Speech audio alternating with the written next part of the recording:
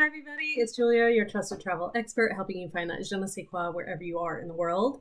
And today I am continuing my sort of series on the differences between the US and Europe.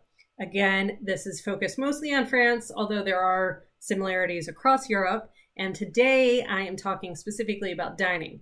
I've done hotels previously and I've done sort of daily life previously, but today we're talking about how we eat, and there are some big differences that you should be aware of. I'm going to go kind of chronologically through the day and talk about some of the main differences and give you some examples of what the French eat. So for breakfast, it is not a big spread of bacon, eggs, and, like an English breakfast with all different kinds of the plate. No.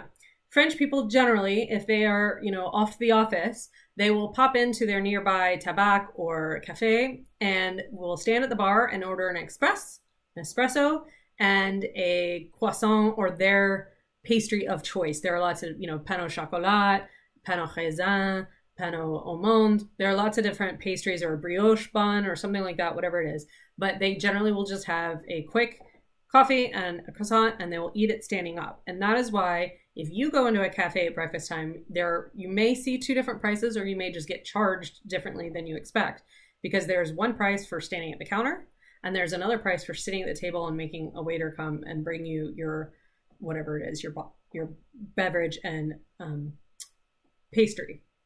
Now, hotels are obviously a little bit differently because they are they're catering to the leisure traveler usually.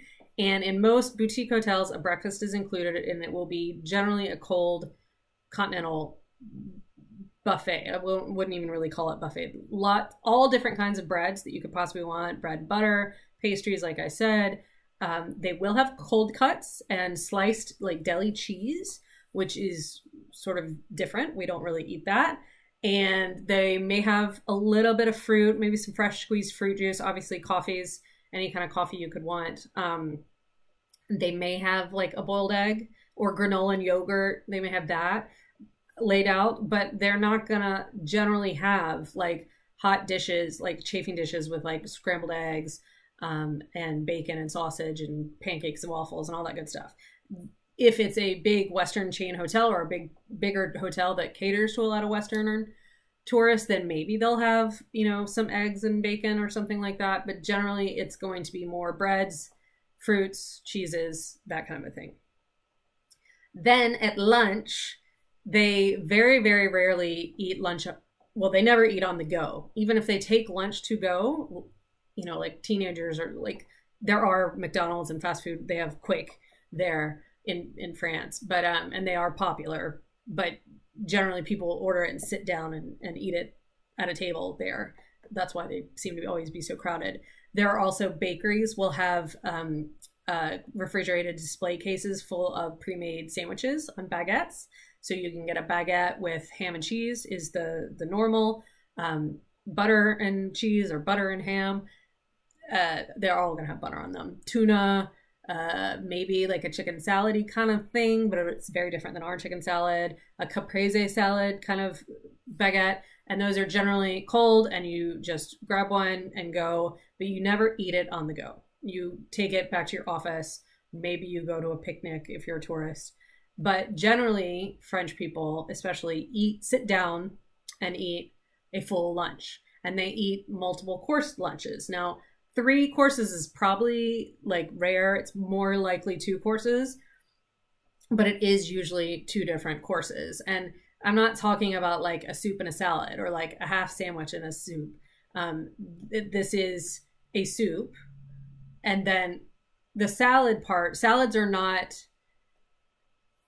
a salad, like an entree salad, a main salad. We'll get into that. A main salad is going to be a big composed meal with lots of different vegetables and protein on it, like a salad niçoise. You think about it, it has tuna, eggs, cornichon, olives. It has all kinds of stuff in the salad. And you will see people eat that for lunch, but you also see people eat a big old omelet for lunch. They make huge, delicious omelets that are fluffy and delicious. Or roast, like a half roast chicken and fries. That was always my favorite lunch. But you will generally have 2 courses, and it could also be like an omelet and a dessert. That can happen quite easily as well.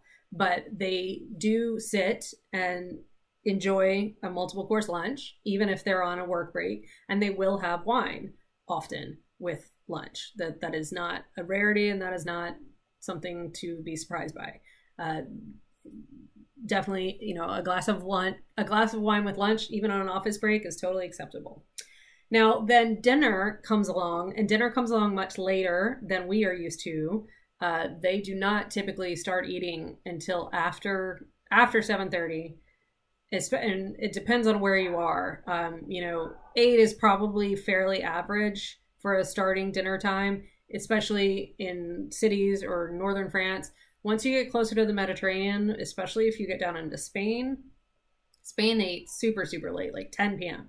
But in the Mediterranean of France, 9 is not going to be that late for dinner, or it's going to be pretty average for dinner. So that's the first thing, is they eat much later. The second thing is that they linger, they take their time. When you sit down, you're not going to order right off the bat. You may order an aperitif and chat and settle in and catch up before you look at the menu and start figuring out what you're going to eat. Second thing is that you are going to, generally, they have 3 or more courses for dinner. A prefix or a fixed price menu is very typical for at least 3, 4, 5 courses. And, those, so you can have any different variety. The vocabulary difference that I want to make you aware of is that entree, which entree in American is your main dish, right? But entree is the starter. That's what you begin with. That is your entrance into the meal. And then plat principal or something like that. Menus will be separated by fish, meat, chicken, pasta. It will have, so it's less like sort of your main meals, your main plat, although it does have plat principal. And prefix menus will often be, you choose one of these 2, one of these 3, and one of these 3, of each course. That's the way the fixed price menus work. The reason that they can eat so many courses is that they eat much smaller portions. So even though you're eating 5 courses or something like that, you're going to have, the entree will be a bite or 2. It'll be very small, 2 or 3 shrimps, or, just much more delicate. And like when you get your main meal, if you get a protein, generally that's going to be a very delicate, small piece of fish, small serving, a small, fist size amount of chicken or beef, a very small amount of vegetables and potato, and a nice sauce on top. And so because they eat smaller portions and they have lots of courses, they linger. The one of the biggest differences in eating in France versus the US is the way the waiters are paid, right? In the US, you're all about turnover and you're all about volume if you're the waiter, because the more people you can get sat in your section, the more money you make because you get more tips, right? It's not the way it works. In France, it's not about volume, and it's not about rushing and filling the restaurant and turning the restaurant over. It is about enjoying an experience with your friends or loved ones, whoever you're eating with. And so the service is going to be different because they're not expecting tips. They're not working for tips. So they're not going to be flitting by your table every 5 minutes asking you if you need something else or anything like that. No, like I said, when they come up to you, if you're not ready to order, they'll leave. So, that's why a lot of times people will just order a drink first, and they're not going to bring water to your table. You have to ask for a bottle of water or something like that. And then once you order, they will leave you alone. The food can come quickly. So it's not that that is slow generally if you're at a good restaurant. So your courses can kind of come quickly, but the waiter is just not checking in on you all the time, because that is your time to talk and enjoy the food and enjoy the atmosphere. And so once you're done with your dessert, because they almost always end with a dessert or something sweet, cheese can be the dessert. A cheese course is usually at the end of the meal. They won't just bring you the check. Sometimes they will, but generally they wait for you to tell them that you're done. So you have to, call the waiter over, and there's no, garçon. That means boy, and nobody does that anymore. I think that's pretty obvious. You just say excusez-moi or pardon, or you can say l'addition. You can make the little sign from across the wind. Oh, hello, l'addition. and they'll bring you the check. And again, I mentioned in the last one is they will bring you, generally if you're going to pay with a card, they have the little payment thing there. So that's why, like, when you bring a check, you're ready to walk out the door, basically. So those are some of the big differences in eating in France versus the US. If you have any questions, let me know, and I will talk to you next week. Bye.